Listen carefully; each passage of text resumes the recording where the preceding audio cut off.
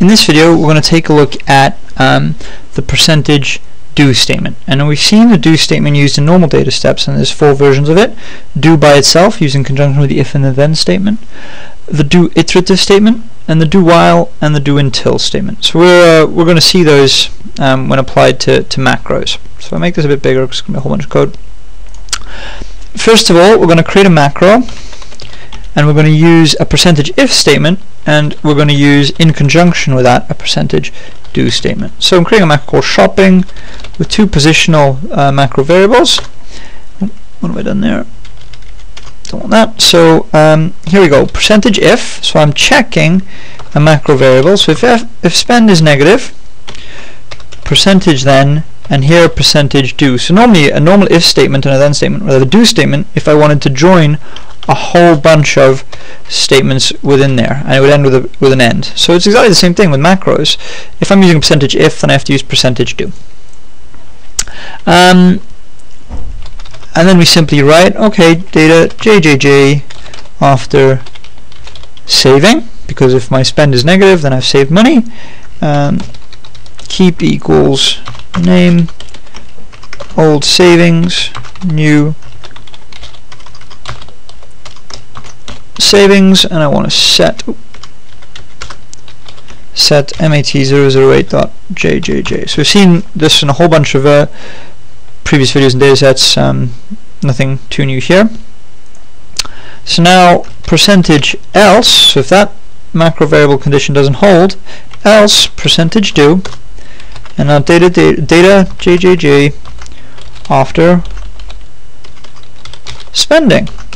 Keep equals name old savings new savings, set mat008.jjj, and percentage end.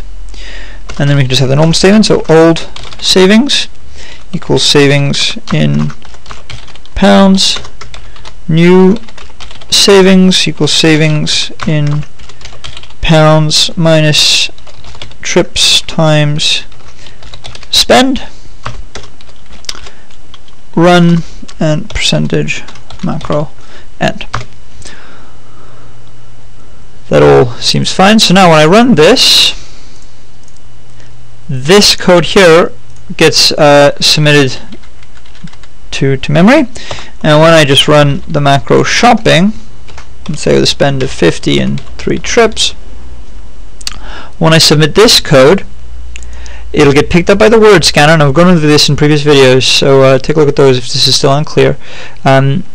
This will get submitted to the word scanner, which will pick it up, and that will resolve to this text. That text will then get picked up by the word scanner, which will recognize this percentage if statement, and then that will be resolved. So it'll check spend. Is spend negative? No, spend is 50, so it'll go here, and then these 8 lines of code, 1, 2, 3, 4, 5, 6, 7, 8 lines of code will resolve simply to these 2 lines of code here. In the meantime, trips and spend would have also resolved to 50 times 30. Alright, so if I run that, go to my library, go to work, jjj after spending, right, which gives us exactly what we'd expect. And now if I change that to minus 50 and run that, we have jjj after saving, because in this instance these 8 lines of code have simply resolved to those first 2. Now that's a very simple statement. The percentage do just allows you to get a whole thing, combine multiple statements into one. What we're also going to see is an iterative statement. So I'm going to create a new macro shopping, single variable spend, and here we have a percentage do trips equals 1 percentage to 10. So what this does is creates a macro variable trips that I can then incorporate code in here. So it's not a normal variable, it's a macro variable, and we'll see why that's very powerful. So I can create a new data set, jjj after saving ampersand trips, and that's what's very powerful, and everything else is more or less the same. We'll come back to that in a bit. Name old savings new savings, set mat008.jjj old savings, so just exactly the same code we had before, savings in pounds, and new savings equals savings in pounds minus ampersand trips times ampersand spend. Run to end the data step, percentage end semicolon, and percentage macro end. So what happens now when this gets compiled? The word scanner picks up this percent. So sorry, let me just send that to memory, and we'll go over it just before I compile it.